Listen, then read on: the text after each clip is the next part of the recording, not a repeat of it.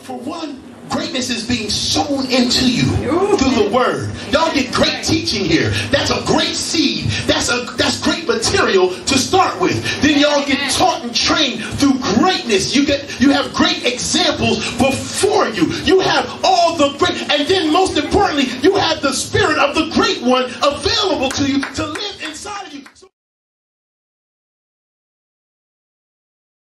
If you will be so kind, join me in the book of 1 Corinthians chapter 12. 1 Corinthians chapter 12. And we're going to be using for our blueprint for today, we're going to be using 1 Corinthians chapter 12, verses 12 through 27. 1 Corinthians 12 through 27. And when you get there, it reads as follows, and I'm reading out of the Amplified this morning. For just as the body is one, and yet has many parts, and all the parts, though many, form only one body, so it is with Christ. For by one Holy Spirit we were all baptized into one body, spiritually transformed, united together, whether Jews or Greeks, Gentiles, slaves or free, and we were all made to drink of one Holy Spirit, since the same Holy Spirit fills each life. For the human body does not consist of one part, but of many limbs and organs. If the foot says, because I am not a hand, I am not a part of the body, is it not on the contrary still a part of the body? If the ear says, because I am not an eye, I am not part of the body, is it not on the contrary still part of the body? If the whole body were an eye, where would the hearing be? If the whole body were an ear, where would the sense of smell be? But now, as things really are, God has placed and arranged the parts in the body, each one of them just as he willed and saw fit, with the best balance of function. If they all were a single organ, where would the rest of the body be? But now, as things really are, there are many parts, different limbs and organs, but a single body. The eye cannot say to the hand, I have no need of you, nor again the head to the feet, I have no need of you, but quite the contrary. The parts of the body that seem to be weaker are absolutely necessary. And as for those parts of the body which we consider less honorable, these we treat with great honor, and our less presentable parts are treated with greater modesty, while our more presentable parts do not require it. But God has combined the whole body, giving greater honor to that part which lacks it, so that there will be no division or discord in the body, that is, lack of adaptation of the parts to each other, but that the parts may have the same concern for one another. And if one member suffers, all the parts share the suffering. If one member is honored, all rejoice with it. Now you collectively are Christ's body, and individually you are members of it, each with his own special purpose and function. So God has appointed and placed in the church for his own use. The word of God is blessed. Let us look to the Lord in prayer. Father God, thank you for this day. Thank you for just allowing us another opportunity to sit at your feet and hear what thus saith the Lord. Father God, we ask you right now, if there's anything unlike you in our lives, expose it, reveal it, and remove it in the name of Jesus. Lord, give us a clean heart, give us a clean mind, restore us the right spirit. Allow us to hear what thus saith the Lord today, Father God. Open our eyes so we can behold the wondrous things within your law. Open our ears so that we can hear what the Spirit of the Lord is saying, and open our hearts so that the seed of the word that is sown today finds good ground, takes fruit, grows, blossoms, and produces fruit unto righteousness for your glory. Now let me decrease that you may increase. Hide me behind the cross. Speak through lips of clay. Let the words of my mouth the meditation of my heart be acceptable in your sight. These things we pray in the matchless name of our Lord, Savior, Redeemer. In Jesus' name we do pray. Amen. Amen. Praise God. We are many members, one body. If you need it, and if you are taking notes, which you always should be taking notes, you should always come with a notebook, paper, and pen. Today we are continuing our It's Time to Build series, and today we are doing some bodybuilding. We're doing some bodybuilding. Amen.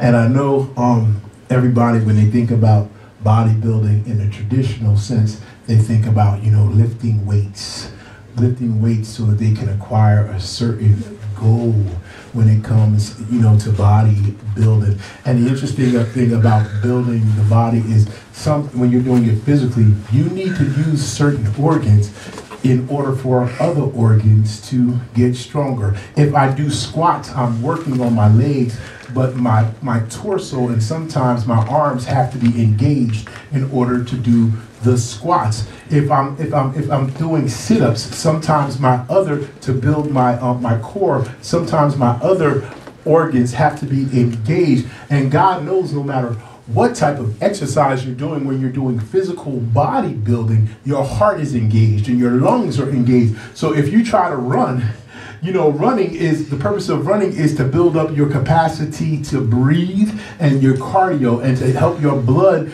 and your heart be healthy as well. But without your legs, you cannot perform that function. So it's important to understand that when you're building the body, all the organs are necessary, even if you are trying to pinpoint and focus on a specific area. Amen? Amen. Amen. And today we want to just keep that in mind when we talk about bodybuilding in the kingdom. Amen? The bodybuilding today in the It's Time to Build series. So the Apostle Paul, and we do this because we want to make sure that we are seeing this thing from the proper perspective. So the Apostle Paul, and our focal text, it's a letter that he writes to the people of the church located in the city of Corinth.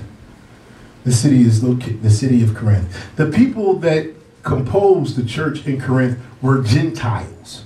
Gentiles, that means they were not raised in the Jewish traditions, and those traditions, that they weren't religious people. They didn't know or were accustomed to the practices of the Hebrew culture. They would be the equivalent of who we would today identify as the unchurched. The people that we would call heathens. That's what the city of Corinth was composed of. They didn't grow up in church. They weren't dragged to church services 4 times a week with 2 services on Sunday and every bonus service that came along the way. They didn't have to go to church anniversaries. They weren't at Holy Convocation. They weren't at revival. They didn't have nothing. If they saw a tent, they was probably going over there to get some pinchos or something. They weren't thinking about, I did that. They weren't, but it wasn't, they thought the circus was coming to town when the tent came. They wasn't thinking about no revival. It's the Universal Soul Circus. You're welcome. Free advertisement right there. But these people had no relationship or understanding of the God of Abraham, Isaac, and Jacob. However, this doesn't mean that they were not religious. As a matter of, did y'all get that? Yeah, just because you don't affiliate or associate with Christianity, it does not mean you are not religious. There's a lot of religious people out there. And as a matter of fact, that was one of the many challenges that they had establishing a body of believers in a city like Corinth, because there were all types of religious practices in that city. Idol worship abounded in Corinth. Idol worship, it was everywhere. And if you really think about it, in modern times, we see various forms of idol worship in our world. Yep. Voodoo, zodiac signs, horoscopes, yoga with chakra awakening and sage burning and dream catchers, and the list goes on and on. You don't look at it like that though, do you?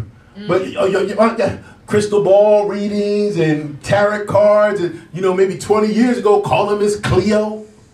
Yeah. Yeah, I remember. I knew somebody, but I got but that's all idol worship. Those are all people today. They're so spiritual. Y'all hear that, right? People are spiritual, right? I'm spiritual. Right. And it's funny because I'm not religious. I'm spiritual, baby. It's the same thing. It's the same thing. Come back over here, Brother Bill. Brother Bill is stuck at Miss Cleo. Miss Cleo. She done got a lot of my phone call money. My $9.99 a minute. He got that money. But anyway, so we see that just like the city of Corinth had a lot of idol worship, even today there's a lot of idol worship as well. And again, this is just an overview, but I want to make the connection between what we see in the scripture and what we experience today so we can always have application. And it's necessary because these are the types of things that idol worship, those types of things had influence in the behaviors and the choices of the people of Corinth. And those attitudes that were birthed from those influences rather, it was showing up in the body of Christ in the churches of Corinth. So those idol worshiping and those other religious practices had influences on the people in the church of Corinth. And those influences were showing up in the church back then. So if we also have idol worship and influences in the world right now, we have to be careful because those influences have the potential to show up in the church today. Right. And we can't have that when we're trying to build a body. So in the church of Corinth, there was confusion because the people were allowing the natural or worldly value system and ideology to undermine God's paradigm of unity by relationship and specifically sonship with Him. It's okay. I got y'all. Side note, a paradigm, right? Paradigm for my note takers. A paradigm is a framework containing the basic assumptions, ways of thinking, ideals, and methodology that are commonly accepted by members of said community. That's what a paradigm is. I know those of you who are watching on social media are so glad that we have the closed captions because y'all can just see it pop up before you. But that's what a paradigm. The short version is it's common ideals we all agree upon.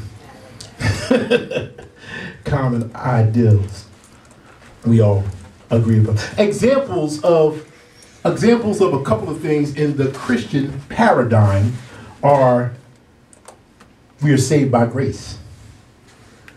Another example is that all humanity is eligible for salvation. Another example is Jesus is the way our relationship is restored with God the Father. These are all parts of our Christian paradigm. You understand? Mm-hmm. You know, they're the obvious things. I'm not supposed to murder nobody. I'm supposed to be faithful to my wife. I'm not supposed to worship any other gods. These are basic understandings that you are supposed to have as a Christian. But Corinth, because there were those who didn't understand or know the basic framework of the Christian paradigm, then the old worldly paradigm became the default. So because they didn't know these basic things, they began to do things that were comfortable, that was common, that they had always done in the past to get by. They were bringing those old behaviors into the body of Christ. And along with that worldly thinking came division. It came division. In 1 Corinthians 1, Paul speaks about the divisions that were surfacing because the people were thinking that some had greater or better salvation than the next person because of who led them to Christ. Worldly thinking. Well, I was saved by Apollos, and I was saved by Paul. And because Apollos was the disciple or the apostle of the apostle Paul, so Paul had mentored and set Apollos in place. They thought they were better than the people who got saved when Apollos was preaching. It's like, well, I got saved when Paul was preaching, and you got saved when Apollos was preaching, so I'm better than you. Right.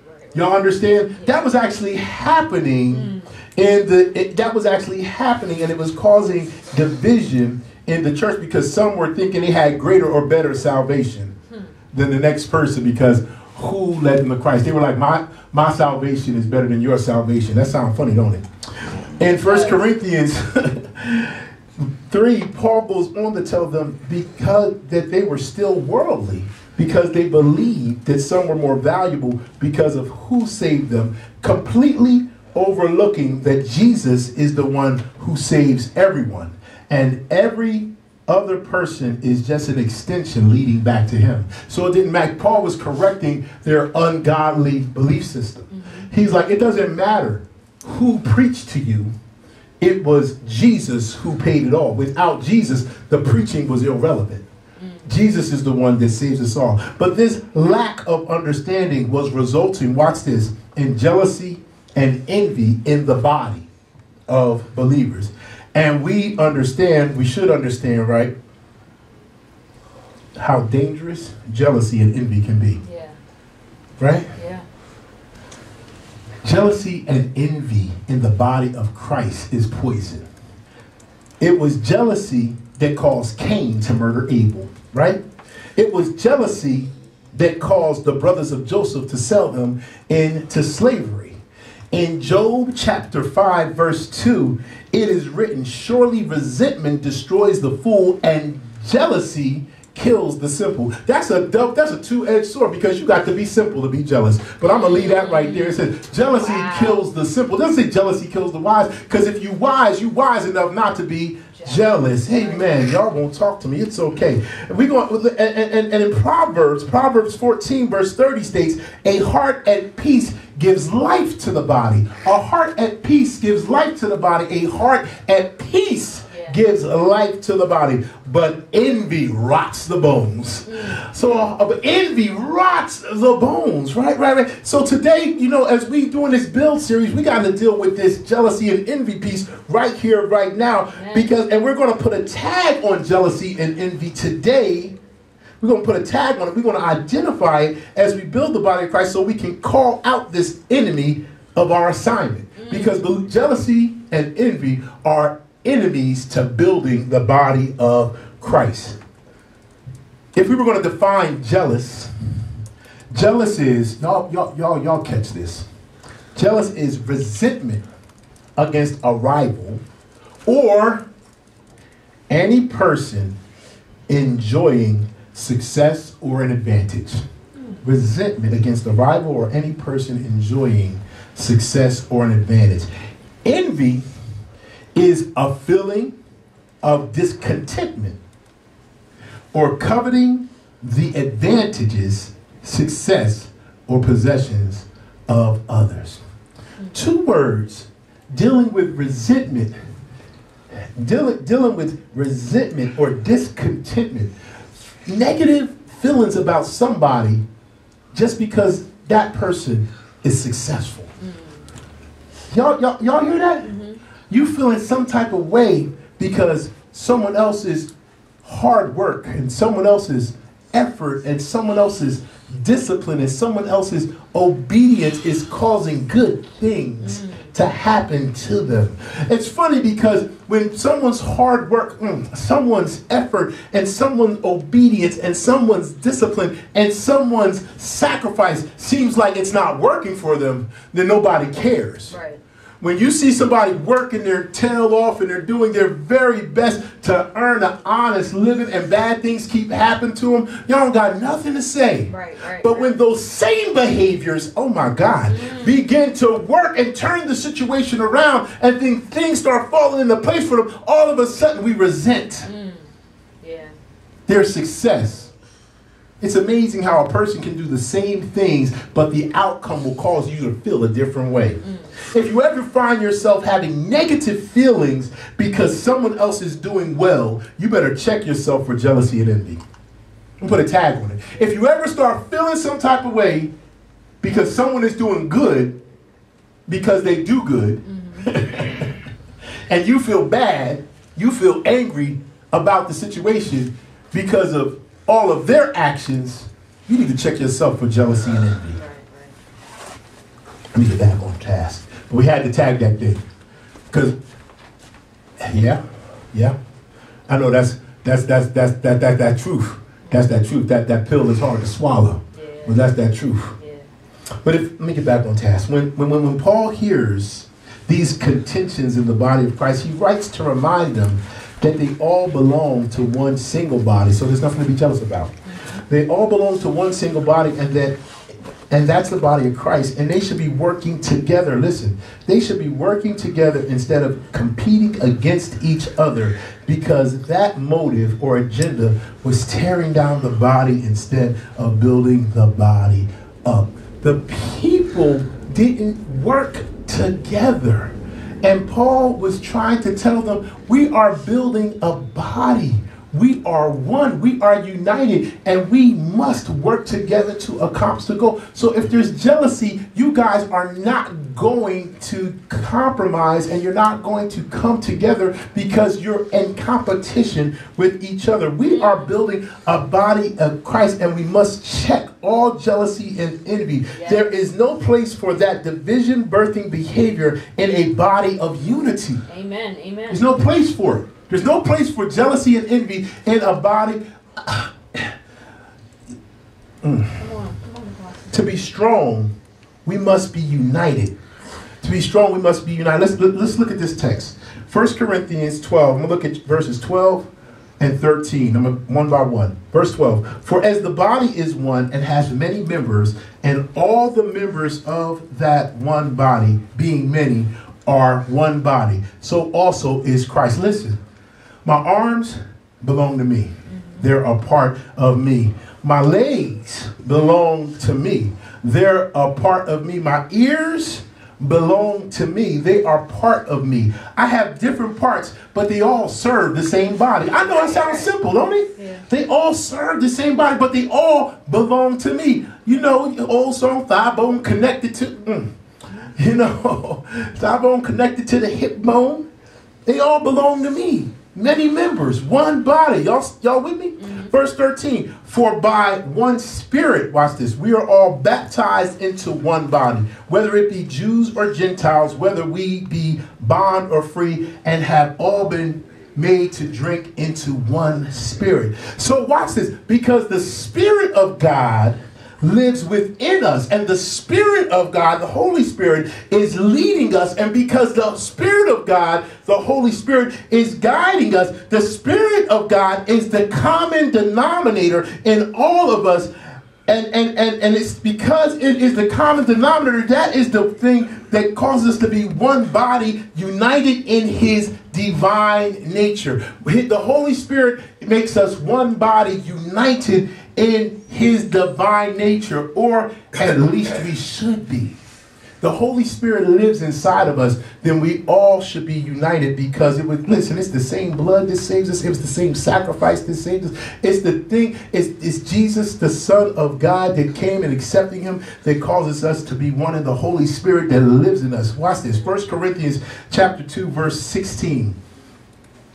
Paul has already stated that they should all have the mind of Christ. When I say that, it's because we're deeper in the letter than where Paul originally states this. This is 1 Corinthians 2. Our text comes from 1 Corinthians 12. So Paul's already stated that we should have the mind of Christ. Verse 16 in 1 Corinthians 2 reads, for who hath known the mind of the Lord, that he may instruct him?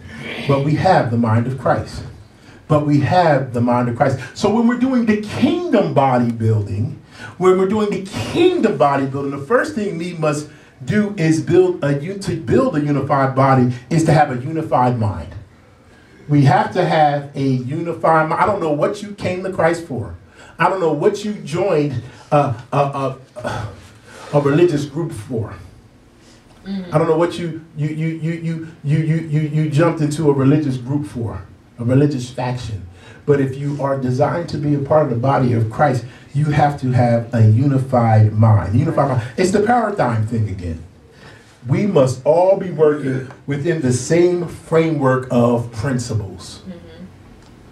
You can't be coming here to get a job, because that's not a part of the paradigm. You may get a job out of it. You may connect to somebody, but your motivation has to be within the paradigm of the will of God. And don't be joining a religious group because you're looking for a wife or a husband. Don't be joining a religious group because you're looking for someone to pay the bills. That's not part of the paradigm. That's not part. And if you're not working under the same mindset as the group, it's going to be very hard to build a body. I can't go into the gym one morning and say I'm going to work my arms and then immediately start doing calf extensions and hamstring extensions and lunges and squats, because those things work my legs. So my mind is saying arms, but my actions are saying legs. Y'all understand? Mm-hmm. You have to have unity in our mind. And we must intentionally purpose in our hearts to agree with God. We must intentionally in our hearts purpose to agree with God. Here we go. And many times agreeing with God will put you out of agreement with yourself. Did you hear that? Many times agreeing with God will put you out of agreement with yourself.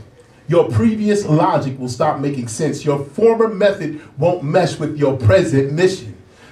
Your previous logic has to go out the door, because your previous logic is in contradiction to your present missions. You must agree to let God be right and let every man be wrong, including you, because we are building a body of Christ, not a body of men. Right. We are building an ecclesia, EKKLESIA, which is a called out assembly or congregation. We are building an ecclesia. Now, if we are building an ecclesia, which is a called out assembly, if we're being called out of something, watch this. What have we been called into?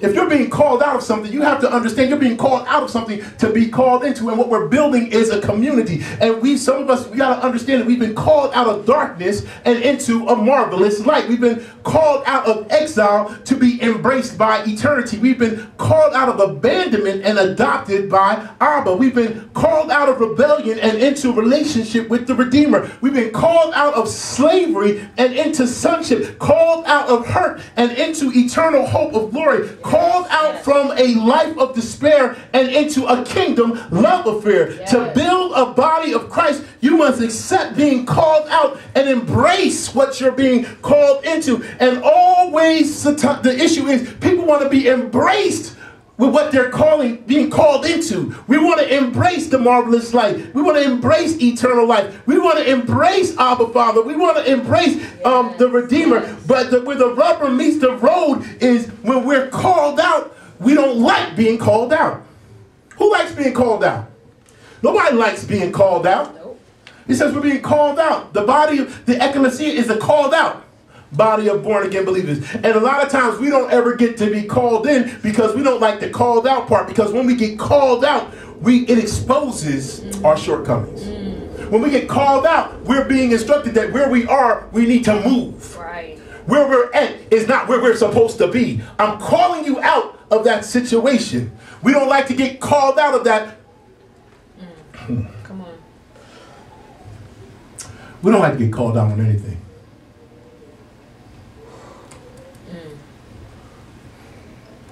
Brother Ross would say people don't like to get called out on their sugar honey iced tea. Because when you get called out on your bull jive, you get exposed. And when you get exposed, when you ain't ready to deal with those truths, you begin to project your insecurities on other people to make you feel okay about where you are in the darkness. Because you've been called out. So now instead of dealing with being called out so you can get to being called in, instead you project your mess elsewhere. And that's the problem, because the call out is to help us locate where we are and eliminate what must be abandoned, because there is no use for those things that we are into when we're coming into the body that's being built. Whatever God is calling you out of, you need to leave it there because there's no room for it in the ecclesia that God is calling you to be a part of. Your lying, your manipulation, when you're being called out of those things, it's because you can't bring them into the body because they are not going to be conducive in an environment that is building a body. Those are things, you come into a body of truth with deception, it's going to tear it down, not build up the body. If you come into the body with manipulation in a body that walks in obedience, you're going to tear it down. And we're trying to build the body. Productive bodybuilding requires the elimination of those things that would stump, stymie, stagnate, stutter, stumble, or stop growth. If you want to be productive in bodybuilding, you have to eliminate the things that are going to be counterproductive to bodybuilding. Y'all know me, I work out, got the gym at the crib and everything. But some of the things that stumped and stymied my growth were my diet. So I had to, and listen, everybody was always calling me out on my stuff. Half of y'all was calling me out on my stuff. The other half was like, that looks delicious. Because y'all was happy with what I was eating because y'all wanted me to make that for y'all. But the reality is if I wanted my health goals to be met, I had to respond to the call out that all of my eating wasn't healthy. It was not conducive to the person, the body that I was trying to build. And it wasn't about all physical. Some of the things I was trying to build was better blood pressure. Some of the things I was trying to build was better cholesterol. Some of the things I was trying to build was the potential for me to not suffer from diabetes like so many people in my family. Those were my goals. So even though I was in the gym and on the treadmill and on the spin bike and on the bench press and doing the crunches and the curls and everything, there were still things that I needed to come out of so that I can have maximum benefit and I would no longer be stymied or stagnant or stumbling in my growth in accomplishing what I was trying to build. The Bible says in 2 Corinthians chapter 5 verse 7, if any man be in Christ, he is a new creature. Old things are passed away. Behold, all things become new. So if you're into this ecclesia, old things are dead. Old things are passed away. Seriously. And I don't know why when we come into this new creation, we like to carry around a bag of bones. You like to carry around, like think about, I want you to get graphic with it. Would you carry around a bag of dead corpses? Maybe a bag of dead rats or mice or vermin, like the stuff that's supposed to be dead to have, but you're carrying around in your new life. Would you go up in Lord and Taylor's or Saks and Fifth Ave with like if you became independently wealthy, if you hit the mega ball like so many of y'all trying to hit, and you just won billions and billions of dollars, would you walk? Would you? But think about it. Would you put a bag of dead bodies in the back seat of your Lamborghini? You wouldn't do that. But that's exactly what we're doing when we're walking or we're trying to walk in the newness of God, but we're carrying around an old dead mindset, old dead behavioral set. And it keeps us from growing. And it keeps us from edifying. We have to allow those things to be dead so we can walk into the newness that God has prepared for us. Hebrews 12:1 instructs us to lay aside every weight and the sin which so easily besets us. I shouldn't even have to really do a lot here. Really. Just examine yourself. You gave your life to Christ. Did you lay aside the weight? Did you stop carrying the baloney? Did you stop carrying the minutia? Or are you still lingering with that feces in your life? Make me work hard. But y'all but y'all need to get it. You know, we talk different on the L. I'm gonna maintain mine, but I'm gonna get as close to the point so you understand. You understand what the word of God is saying. Lay aside every weight and sin which doeth so easily beset us. Y'all walking around and y'all still holding on to that fertilizer. You need to get it together.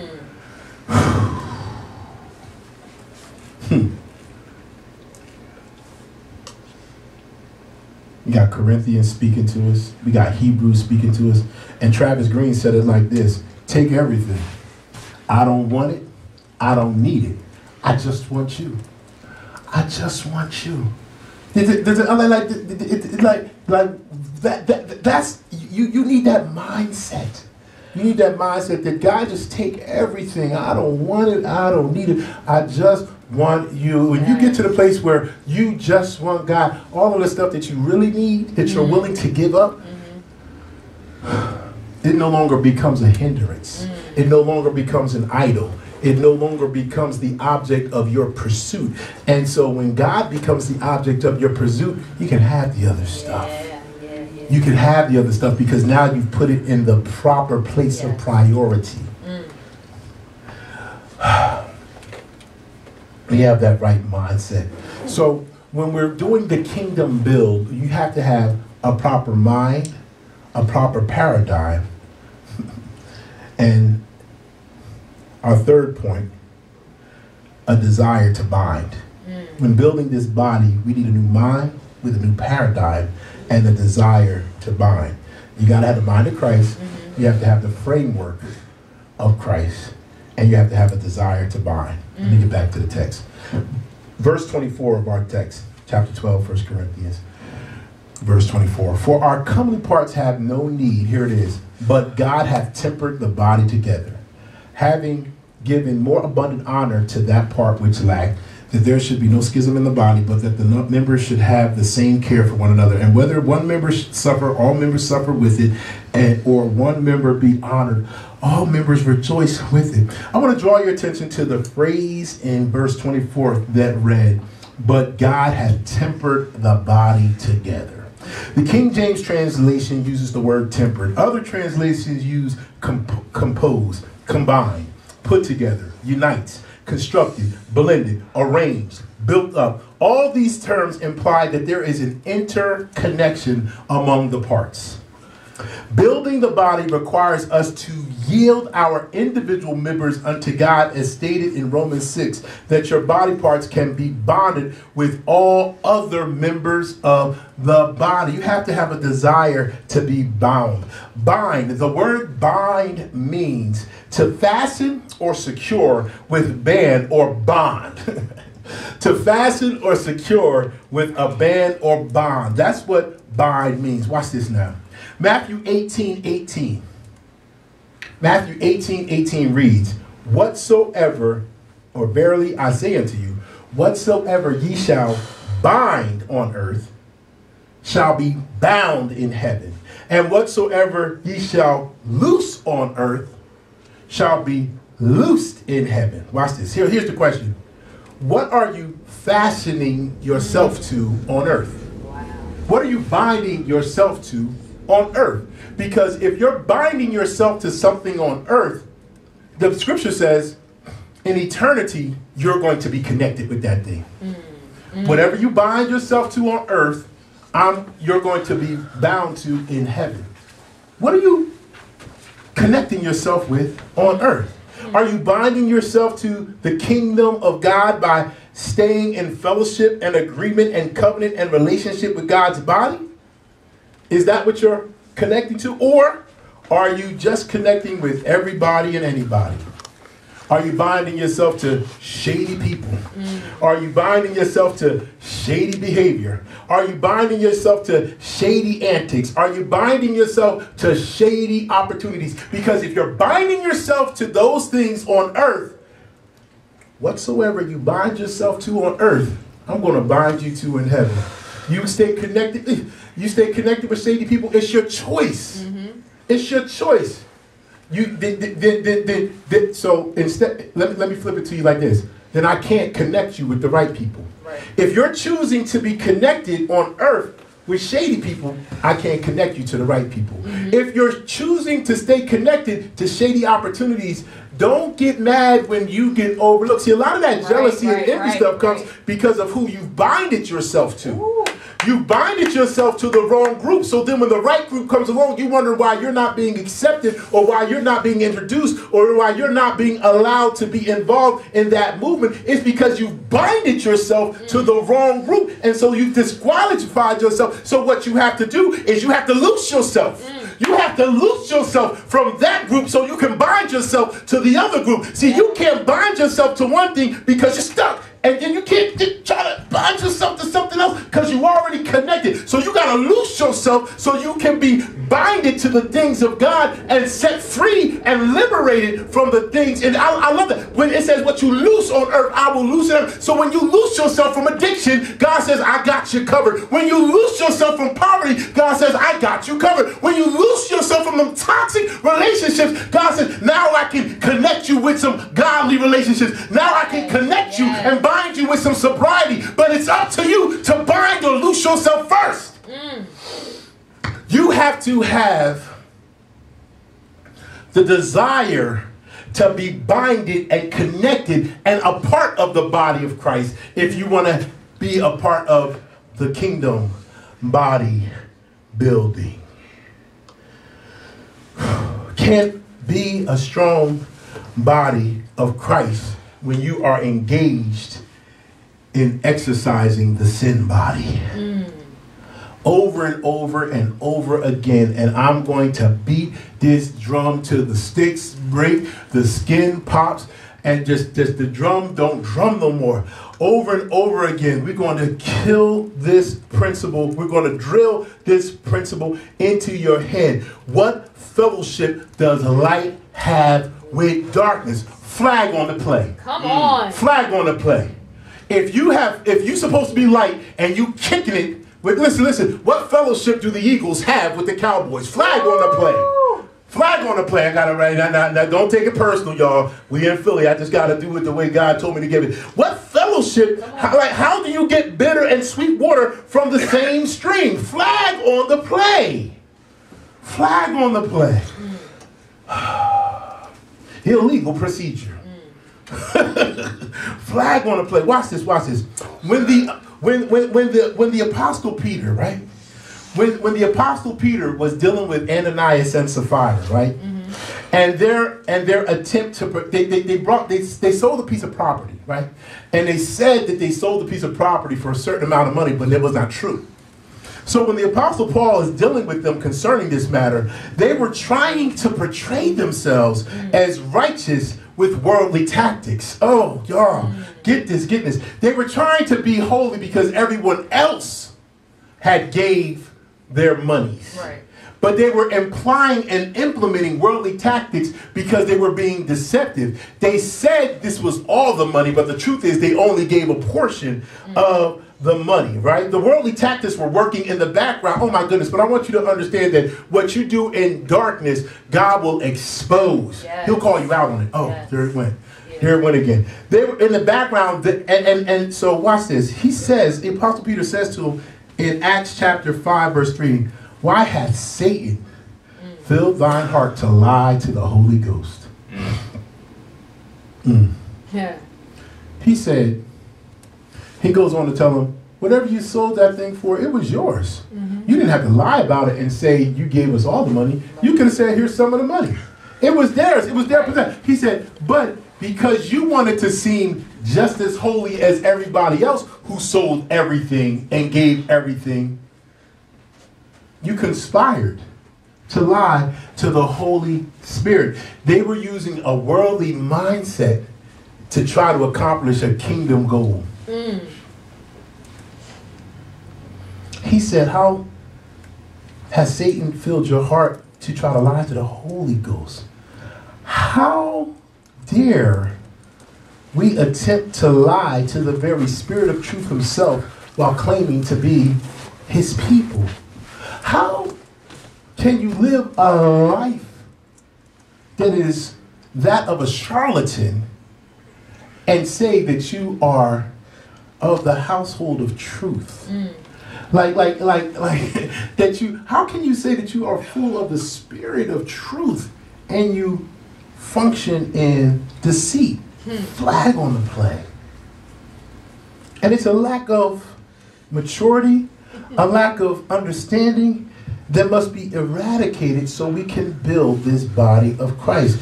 We have to detach. Listen, talked about binding and loosing. We have to loose ourselves. We have to detach from every influence, from every person, place, or thing, pay attention, that is in conflict. Right. I want to be clear. We have to loose ourselves from the influence of every person, place, or thing that is in conflict with our covenant with Christ as we build the body. Mm-hmm. You got to step away.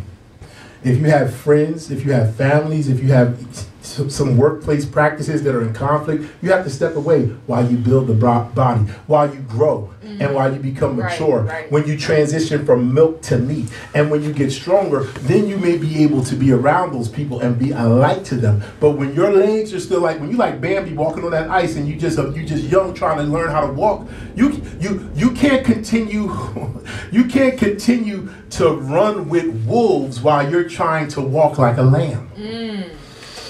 Wow. Right, Holy Spirit. You got to detach. If you do not detach, you're going to remain contaminated, and you're going to bring contamination into the body that you are trying to become a part of. And that's not happening. You're going to constantly be called on it. You're going to constantly be called out upon it, and then you're going to feel some type of way because you don't want to change. Yeah. And that's not, and guess what? It is the assignment of the people that God places in leadership to call you out on that stuff. Bishop Pendleton, we were at men's Bible study yesterday, and one thing he said from the lesson, he said, it is the responsibility of the people in authority to maintain the order. Right. To maintain the order. He said, leaders don't take orders from subordinates. Leaders aren't trying to win the approval of subordinates. Right. So that's tough. That's a tough piece, right? But the reality is leaders are leaders for a reason, and leaders have a responsibility that subordinates do not have, because leaders have to answer to leaders. Leaders have leaders that they answer to. So if you're a subordinate and the leader is checking you in righteousness and in godliness with the Bible, you can get all upset all you want. But don't get mad at that leader for showing you the truth of the matter and where you are, because the reality is they're trying to grow you, they're trying to groom you, they're trying to develop you and cultivate you so you can get to the place you're being called into as a part of the body of Christ. Finally, I'm almost done. 1 Corinthians chapter 12, verses 21 through 22.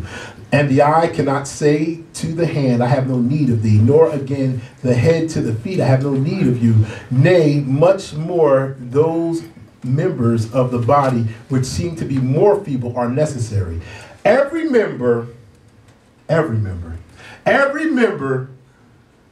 person is needed and valuable in the body of Christ. Amen. Every member is needed and valuable in the body of Christ. And this body, listen, is not a part of the organ donor program. We're not donating our arms, we're not donating our hearts, we're not donating our people to the world. Right. That's not what this is. So you don't come to the body of Christ and then lend yourself out to the world. That's not what the body of Christ is. No, I'm not putting any of that on my license plate. Right. I'm staying a part of this body forever. Yes. I'm not listen, you know, people be needing organs donated to sustain their life in the natural. Let me break it down to you. The ecclesia is not a part of the organ donator program. It doesn't have to be, because Jesus donated his whole body. Let me explain to you. Yeah. We don't have to donate anything because Jesus donated his own body and his blood for our sins. So there is no longer a point in us giving ourselves to the world any longer. Right. Jesus left glory, donated every square inch of him for us. We don't have to continue to donate ourselves. Amen. Amen. All members are needed in this body and are essential to the efficient function of the body. My legs carry my body. My hands deliver food to my mouth. My brain delivers instructions to my organs. My backside gets rid of waste. My eyes help me see. My ears let me hear. All different parts, but are all important to the function of my body. And I want to keep and maintain. I don't want a prosthetic. I don't want a prosthetic, and God doesn't want prosthetics in the body of Christ. He doesn't want pieces that he can attach it. Oh my God, don't be a prosthetic in the body of Christ. Yeah. Don't be a prosthetic in the body of Christ, because let me tell you something about a prosthetic. Even though it looks the part, there's no life in it. Even though it looks the part, and it can do some of the things that an actual organ can do, at the end of the day, it ain't real. Don't be a prosthetic in the body of Christ. God wants real people. God wants real soldiers. God wants genuine sons and daughters in the body of Christ. This isn't an attach, detach, strap on, strap off. No prosthetics in the body.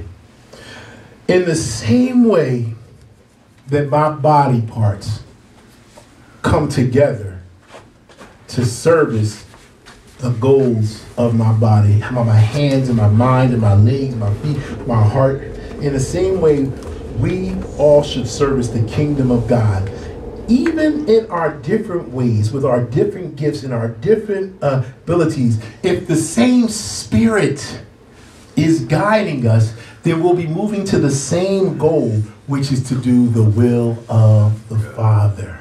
Which is to do the will of the Father. You may not ever preach behind a pulpit, but you can preach in your walk with God. You may never, sometimes the only way that you can introduce somebody to Christ is by them seeing the love of Christ active in your life on a daily basis. We are each to be using our individual abilities to accomplish a common goal. It's time to build a body. It's time to build one kingdom. It's time to build one people. It's time to build one purpose, indivisible, one nation, really under God. Come on. With liberty, hallelujah, because with the Spirit of God there is liberty and freedom, because who the Son has set free is free indeed for all of the body of Christ. Did y'all catch that? Did you see what I did there? That's what it means to be united. That's what it means to really be a body. We are bound together with the common agape love of the Father. Put your hands together if you were blessed on this day. Praise God for the word. It's time to build the body of Christ. And in order to build the body of Christ, we need a new mind with a new paradigm and a desire to bind, to be connected to the true vine. In Jesus' name. Let's pray. Father God, we thank you for this day. We thank you for just blessing us and keeping us, watching over us and protecting us from danger seen and unseen. And God, we just pray right now, hallelujah, that you give us the right mentality, Father God, and the trust, Father God. Let us stop stepping outside. Let us stop disconnecting. Let us stay connected, Father God. Let us stay connected in our understanding. Let us continue to drink from your fountain of wisdom, God, so that we can become more informed as to what the framework, the paradigm, and the mind of God looks like, and desire and the motivation for what we do and why we do it is, Lord, hallelujah, so that we can benefit from the benefits of the body, Father God, so that we can benefit from the safety and the refuge and the peace and the joy, Father God, and that there will be no discord in the body of God. Well, we're not in competition with each other, but we are a partnership. And when one of us suffers, Lord, we all suffer. When one of us mourns, we all mourn. But when one of us is victorious, we all share in the victory, and we all benefit from the spoils, Father God. Let us get to the place where we can celebrate each other, where we can celebrate each other. And when one of us is doing bad, help us to have sympathy and empathy for each other. And when one of us is doing good, let us be their biggest cheerleaders, Father God. But let jealousy and envy die today. Yes. Let jealousy and envy be called out today in the name of Jesus. Let us be happy for our brothers and sisters. Let us be happy for our siblings. Let us rejoice, hallelujah, in those that do well. And if those of them that are in the struggle, Father God, let us be an aid to them, Father God, so that we can all move in the right direction together, in health, Father God, in wisdom, in strength, in courage, hallelujah, in joy, in peace, in prosperity, Father God, that you get the glory, hallelujah, that people can see the miracles in every area of our life that the hand of God bestows upon his children. Lord, protect us throughout the week. Keep us safe from hurt, harm, and danger. Have thine own way. In Jesus' name we do pray. Amen. Amen. Amen. Amen. Amen. Praise God.